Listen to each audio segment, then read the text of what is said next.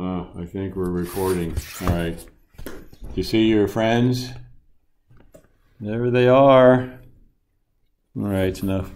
They're very excited to be here. They told me before I turned this on that they've been looking forward to this class all morning. Over here is, well, I can go all the way over to here to be on the screen. Okay. Torque. Here's a very quick review of what we have learned in the last 2 days. Very quick, so it won't be everything. Torque is symbolized by the Greek letter tau, and it means a force that tends to make something rotate. If this is a meter stick and there's a pivot point here where the dot is, it can rotate this way if you apply a force here. It could also rotate that way if you apply a force here. If those forces are equal, Steve, which one of these forces, they're both force F, same number of newtons, which one would create more torque?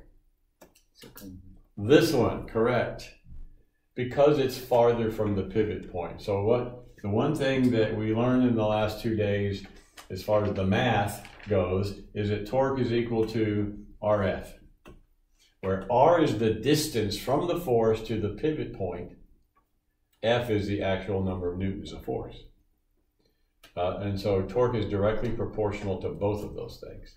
Now the other thing we talked about that was in the last 2 days was that sometimes there's more than one torque. And we talked about things like this wheel, where there's a force there that's tangent to the outer part of the wheel. That's a force. And here's another force that's equal, and they're both down.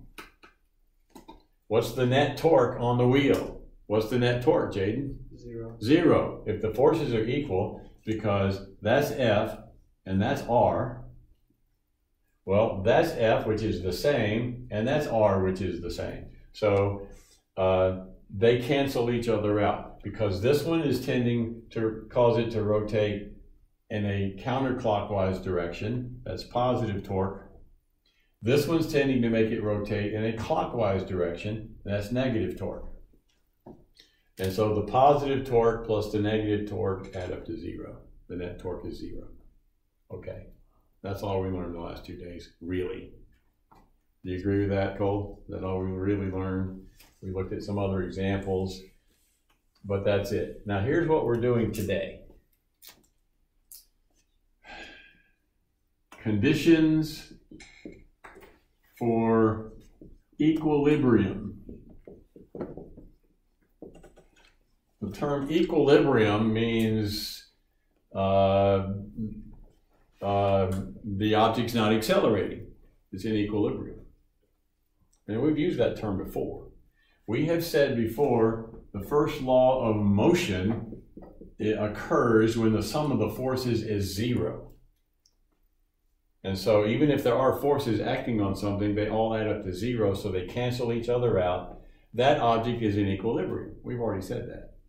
So today I'm going to tell you there are three, really four, but I'm going to say 3 conditions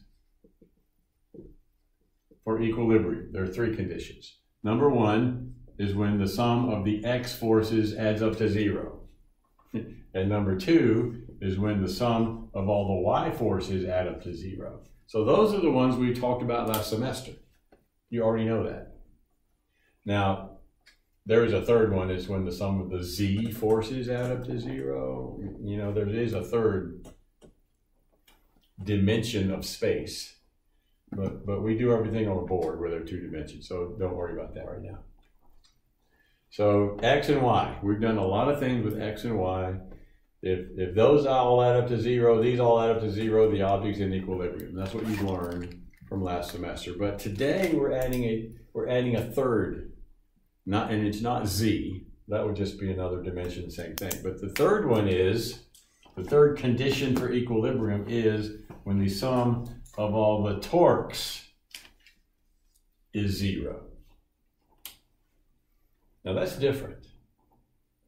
These are both linear, x-axis, y-axis, and in those directions. This is torque, which you now know is R times F.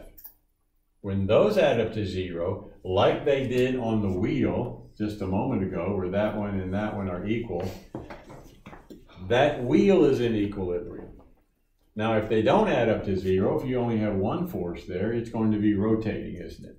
That's going to rotate in that direction because of this one force. So that's not equilibrium. Now, the wheel's not moving up and down or left and right.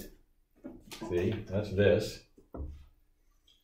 For that wheel right now, if that's the only force acting on it, it's going to rotate, but still these first two would be true. Sum of the x forces is 0. That means the whole wheel doesn't move to the right or to the left. The sum of the y forces is 0. That means the wheel itself doesn't move up or down on the board. But the wheel would be rotating. So number 3 is not true. Therefore, the wheel's not in equilibrium. By the way, the word for has an R in it. You worried about that, Kyle? No, that was fine. You hadn't noticed the R missing? Okay. All right. If all 3 conditions are true, so I go back to my wheel now and here's a force. Okay. And if that's true, now all 3 conditions are true. That wheel is in equilibrium. It's not moving left or right. It's not moving up or down, and it's not rotating. All right. What we're going to do is the rest of this period is talk about this third one. Look at some examples of how we can use that, because we've used these before. But today, how can we use that to solve some problems? All right. This is going to be great. This is good. We're going to start out by taking one of you and placing you on a great big board that is resting on a stack of books here and a stack of books here. Okay, and there's the floor. And there's the board. And you, Minho, are standing right here. This person right here is Minho. And see Minho, he's got the dark hair, and he's smiling, and he's standing on the board. All right. Do you think these books are applying a force to the board? This is an easy question, not a trick question. Are the books applying a force to the board right here? Yes. Because the board's being pulled down, and so the books are pushing back up. The board's not moving.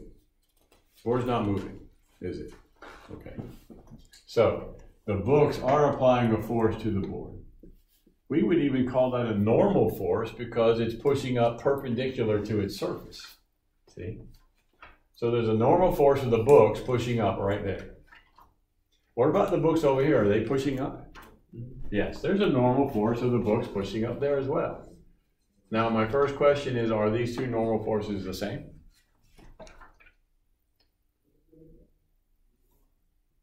What do you think?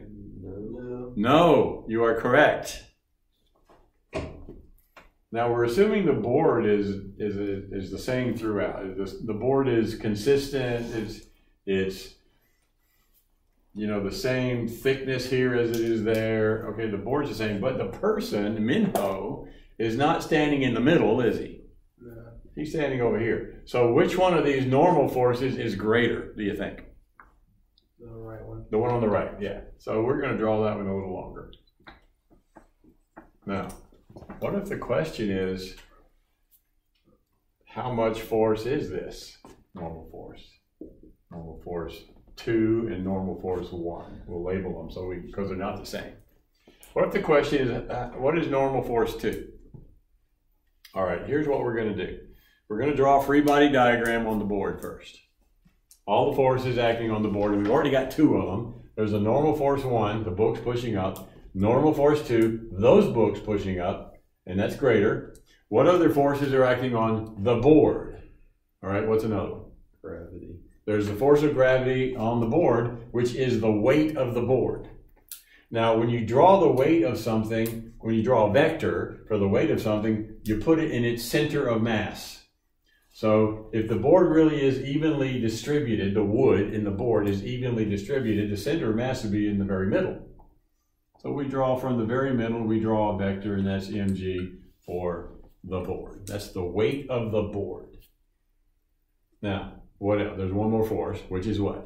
The weight of Minho. Yeah, the weight of Minho. Because his feet are pushing down on the board, aren't they? Okay, so the weight of Minho, which is probably a lot more than the weight of the board. So this is the board, B, and this is M, that's Minho. Okay, are there any other forces acting on this board? No. There are other forces acting on, the board's pushing up on Minho, but we're just talking about all the forces on the board. That's it. Gravity's pulling the board down. Minho is pushing the board down, but the books are pushing up, and the board's not moving, so you know that the sum of all the forces somehow add up to 0 because the board is not accelerating in any direction. All right. I want to know what's Fn2. And of course, I can't really come up with a number unless I know the weights. So let's make up the weight. Let's say the weight of the board. Let's say the weight of the board is 100 newtons, and let's say Minho's weight is 400 newtons. I'm just making up numbers here. So we know this number and we know that number, but we don't know this one and we don't know that one. What do you think is one more thing we probably ought to know if we're actually going to calculate this? And we don't have a way to measure either one of these. You can't just measure them. We're going to have to calculate them. So there's one more thing we need to know. What is it that we could measure? How long the board is? How long the board is would be really good to know. The length of the board, we're going to say, is 2 meters long, the whole board. And the last thing would be to measure where, what? He is on the board. Where Minho is. How far is he from something? All right, let's say the whole thing's 2 meters, so let's say Minho is 0.5 meters, we're just making this up again, from one end of the board. He's 0.5 meters away, so he's 1.5 meters from that one, because remember the whole thing's 2. All right. Now, if we know all that, we can calculate it, and here's how. We start by, now, here, let's start the way that you would have started last semester first. You would have said, oh, the sum of all the y forces equals 0. Because every force up here is a y force. They're all vertical, aren't they? Mm-hmm. But if you do that, you can't come up with this because you don't know that. You've got 2 unknowns without me writing it out. Do you see that? Now, it's true, the 2 ups have to equal the 2 downs. And we know the 2 downs. We know this and this. They add up to 500 newtons. So the 2 ups have to add up to 500 newtons, but they're not equal. Therefore, we don't know what this one is. We don't know how much more it is, do we? But keep in mind that we know that this has to be true, but we can't solve it that way. The way we're going to solve it is by saying the sum of all the torques equals 0.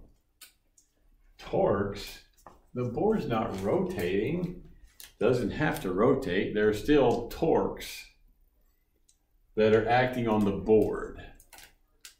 Here's what you do when you say the sum of the torques equals 0. You establish a pivot point. The torque is RF, and R is the distance from F to the pivot point. So where's the pivot point? And the great thing about torque problems is you can make the pivot point anywhere you want.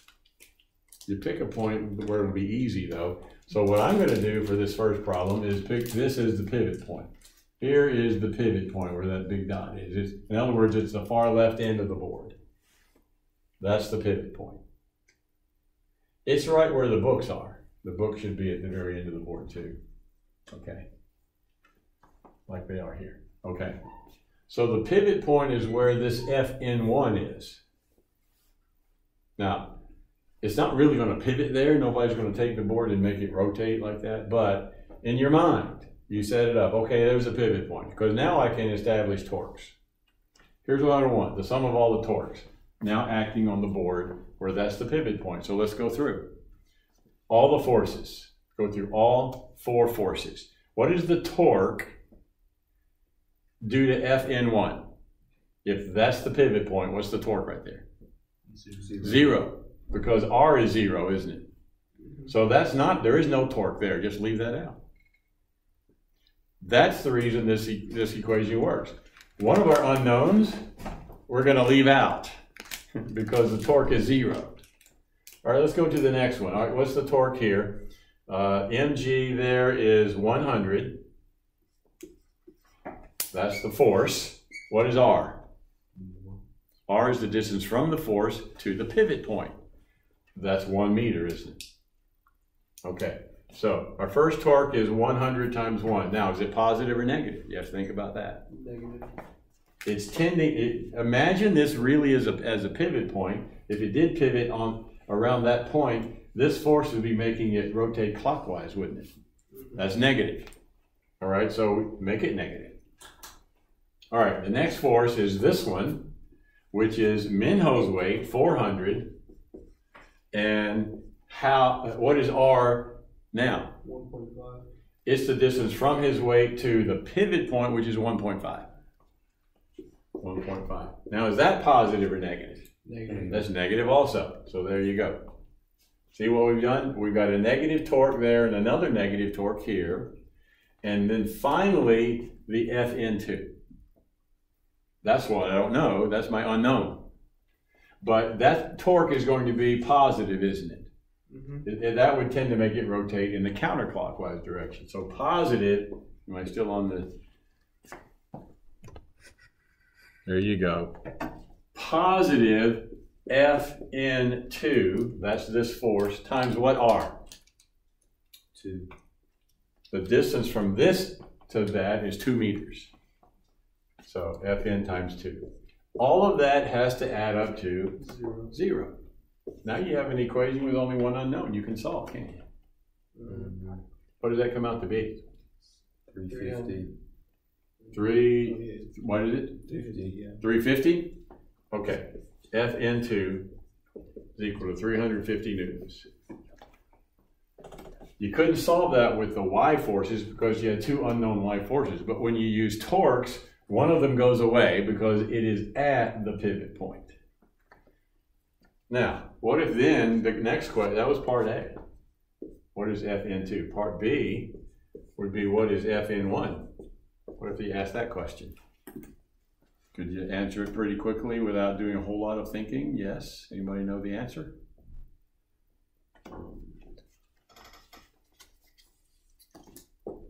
Now you can go back and do this again. Moving the pivot point to over here. Because the pivot point's arbitrary. You decide where it goes. Move the pivot point back over here, and now that would be your unknown, wouldn't it? You could do it that way. But easier now would be to say, well, the sum of all the y forces is 0. Go back to what you learned last semester. Not torque. There is no pivot point when you use y forces.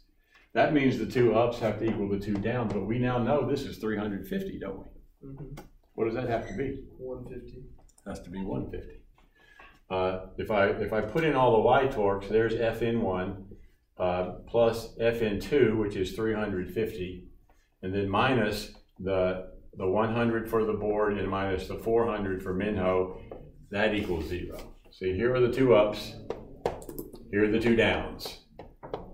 Now the sign is up is positive, down is negative, so don't get mixed up.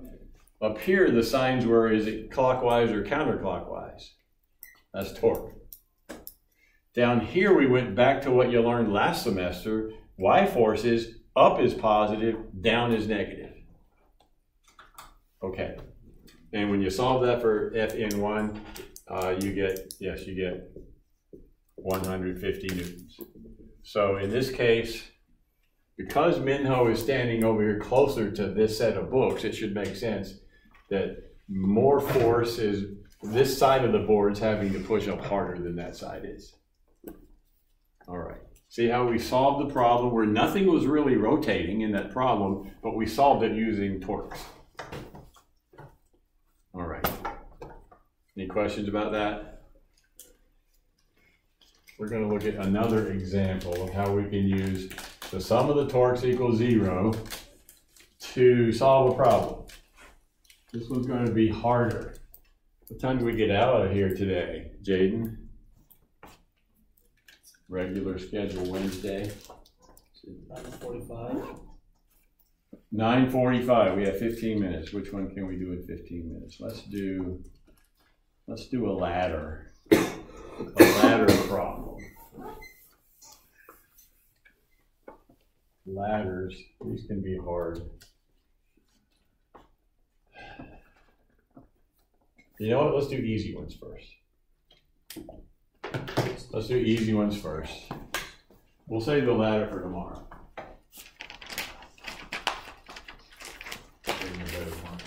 We'll save the ladder for tomorrow. It's kind of hard. Here, let's do an easy one. We kind of looked at a thing like this yesterday, but it's a good example, the seesaw.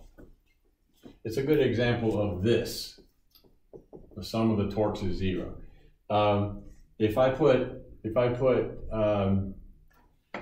a person here who, and we did this yesterday, this person weighs 500 newtons, and this person over here who's walking up only weighs 400 newtons. This person's at the end of the seesaw. Where does that one have to sit?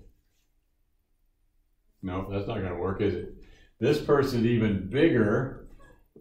See, this person is 800. No, yeah, it's okay. 800 newtons. This one's 500 newtons. And this one does have some legs. Where does that one have to sit to balance the seesaw? If the seesaw is balanced, this will be true. All right, draw the free body diagram first. All the forces acting on the seesaw. All right, well, here's this one already drawn, 500 newtons. Over here is going to be this one once the person gets on. We don't know where, but let's just draw it somewhere. Just pick a spot so we can draw it, but it's going to be longer at 800 newtons. Now, the weight of the board is also there, but the weight of the board would be drawn right here in the middle. Whatever the board weighs, whatever this bar or board weighs would be right here in the middle. But we're also going to put our pivot point there. So that won't create any torque, will it? If that's the pivot point, then and the weight of the board, mg is the weight of the board, that's right at the pivot point, then that produces 0 torque. So it's not going to be in our equation down here. Whatever force is at the pivot point doesn't show up there, does it? So we can then treat this kind of the same way we did the last problem. The sum of the torques will be 0. Here's the first one. The force is 500. What's the distance to the pivot point? What do you want to call it? I didn't give you a number, so what do you want to call it? A meter. Just make up a number. A meter. Why don't we call it R? Because we don't know it's a meter. Do that. We're going to let this distance from here to here be R. So 500 times R. Is that positive or negative torque? Positive. It's tending to make it rotate. Just look at it. If that's the pivot point, it's tending to make it rotate in the counterclockwise direction, so that's positive.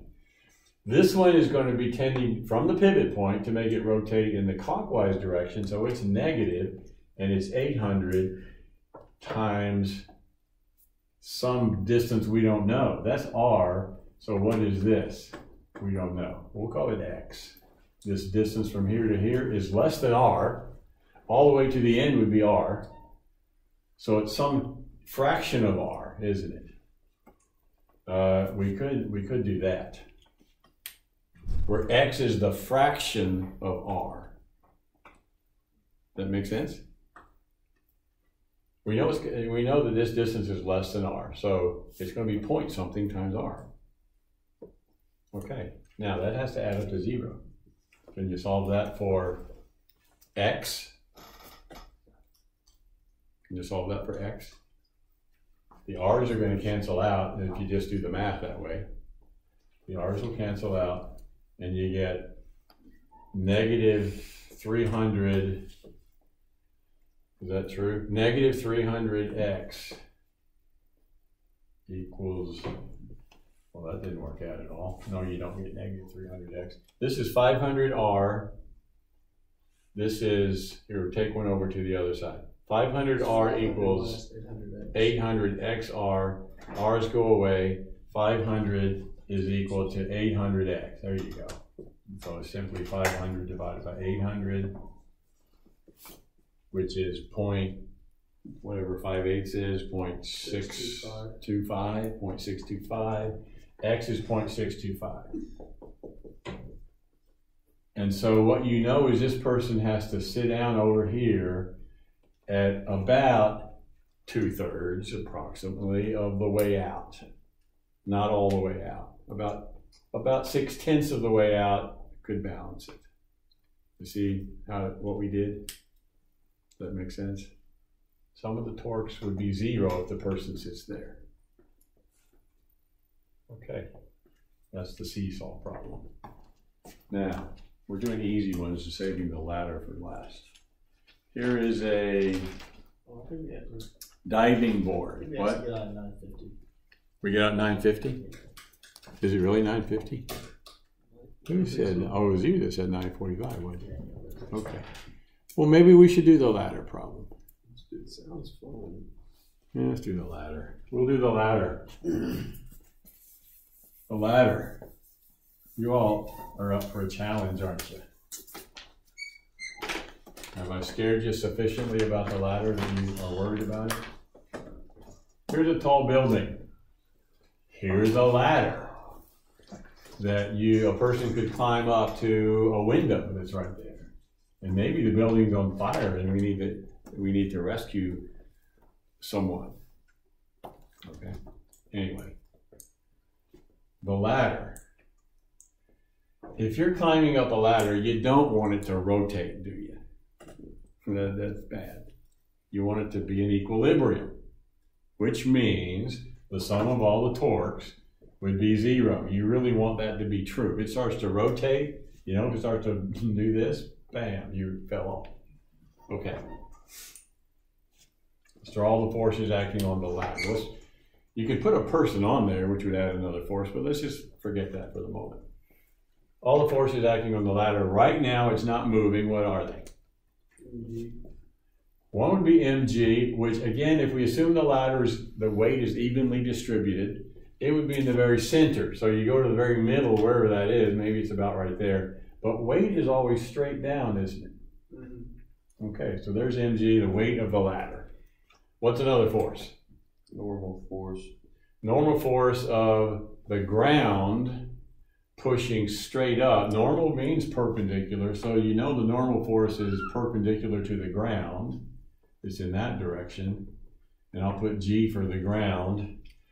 The ground is pushing up on the base of the ladder. Okay, and there's at least one more force, which would have to be what? Force of the building. The wall. Yeah, this building is also pushing perpendicular to itself. Now it can only push, a surface can only push perpendicular to itself. So that's a normal force also, but we'll put W for wall. So we don't get these two are not the same. That's the ground pushing up. This is the wall pushing out. If the wall wasn't pushing out, the thing would be moving that way because gravity's there. See, the wall is what's stopping it from rotating that way. Now there probably also is some friction up there, but let's ignore that for the moment. Pretend this is a really, really slippery wall. And you don't need friction anyway to make it work. So let's just pretend, let's ignore friction. However, you can't ignore friction where? There has to be friction one other place, which is where? On the ground. on the ground. Here's some things you know before I draw the friction. Look at what's up there right now. There's an up force and a down force. Here's a force to the left. If we stop right there, what would be wrong with that? There's not a force to the right. There has to be a force to the right to cancel that out, because the ladder is not moving to the left, is it? No. And both of these are vertical. They have no component that's to the left. If you've got a force to the left, you have to have a force to the right to balance it out so that the forces all add up to zero. Well, that force to the right is this. And that's friction between the base of the ladder and the ground. If there was no friction, even though there's a normal force pushing up, if it was really frictionless, this base would be sliding, wouldn't it? It would slide out and that would slide down. The whole thing would just do that. So there has to be some friction there between the base of the ladder and the ground. If not, it would, because of the weight right here pushing down, the whole thing would just start sliding like that. All right. Now again, there would be, if it started to slide, there would be some friction there, but let's ignore that. It's not really necessary for this problem. This is a workable situation where the ladder is not moving, so you know the sum of the x forces is 0. That's the left and right. They have to be equal. You know the sum of the y forces is 0. That's the up and the down. See those? They have to be equal. But you also know the sum of the torques is 0 because it's not rotating. So whatever is producing positive torque, there has to be also negative torque to cancel it out. All three of these is true. All right. Let's say the question is, let's make a question like, what is mu? Is that too complicated for our first problem? Oh, well, we'll make it simpler. What is the force of friction? Let's say that right there is what we don't know. We'd like to know. That's the one unknown. And you know the weight of the ladder. We have yet to know something. Let's say the ladder is 200 newtons, the weight of the ladder. So we know one thing, mg for the ladder, 200. We don't know anything else. Here's what we do. You can't find friction using the sum of the x forces because even though we know, now look at what we know it has to be equal to this, don't we? The left and right have to be equal. We don't know what that is. So that doesn't help us. All right, here's what we do then. The sum of the torques is 0. Let's just start with that. When you start with the sum of the torques is 0, the first thing you do is draw a free body diagram. We did that. Next thing you do is you pick a pivot point. Now pick a pivot point somewhere where there are things you don't know, because that force goes away. Remember what happens here? When the force is at the pivot point, it's not in the equation. Now that makes me want to pick it up here because I don't know what that is. But the truth is I also don't know what either one of these is. I still have two unknowns. So what I'm going to do is pick my pivot point to be down here. Now you might be saying, oh, well that'll make friction go away, and it will.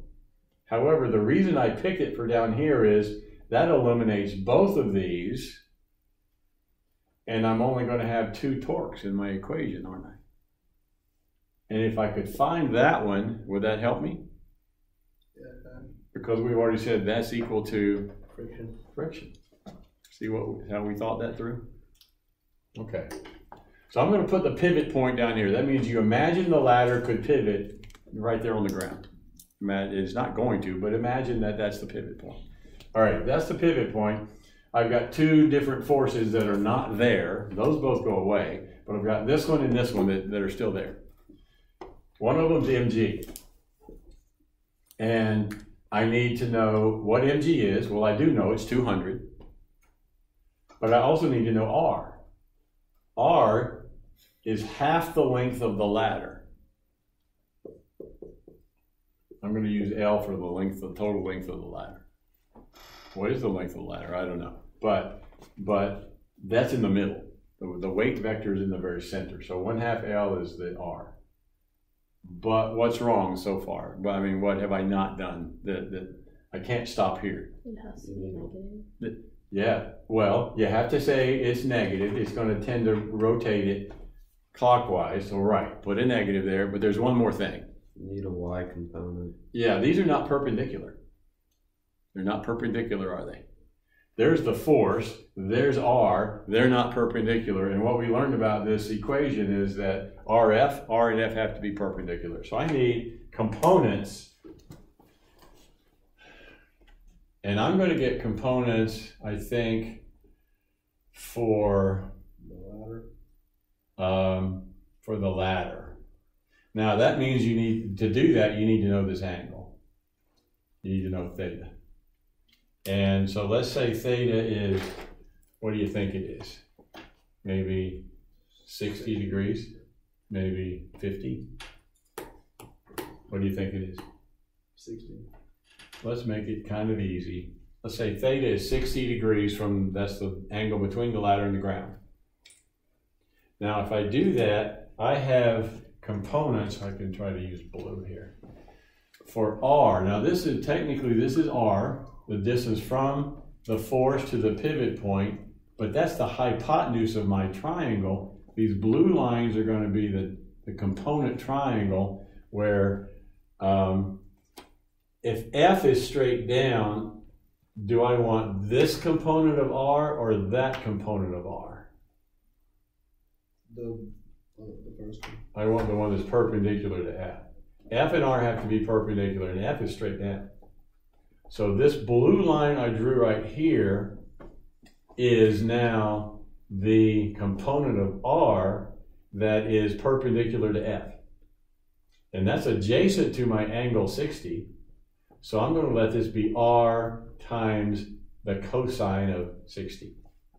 Does that make sense? Did I lose you there? So cosine 60. So this torque from the force is mg, that's the weight, which we know is 200, times 1/2 L, whatever L is. That's the distance R, 1/2 L. But the cosine 60 is there to give us a component that's perpendicular to the force. Now you can get components of the force if you want to let this, if that is easier for you to say that's R, and then if that's F, I need a components like this for F. So that, you like that better? Or that's a component that's adjacent, I'm sorry, it is adjacent, but it's perpendicular to R, and it's adjacent to my 60 degree angle, so I'm still going to use cosine 60. I like it better this way, it just looks better. So it's my triangle is similar to the whole triangle I've drawn. Okay, either way you get cosine of 60 for that torque. All right, the other force is this one, which is tending to make it rotate counterclockwise, so that's positive. And it's the normal force of the wall. And its R is the entire length, isn't it, of the ladder. So that's R. However, that's not perpendicular either, is it? So I need to get components of something of R that would be perpendicular. And now since R is the entire length of the ladder, that entire length is the hypotenuse. F is straight out to the left, so I need something perpendicular to that, and that would be this thing right here. This one over here is parallel with F. This one here is perpendicular to F, and that's my 60 degree angle there. So this is opposite the 60 degree angle. So this time I'm going to say sine of 60.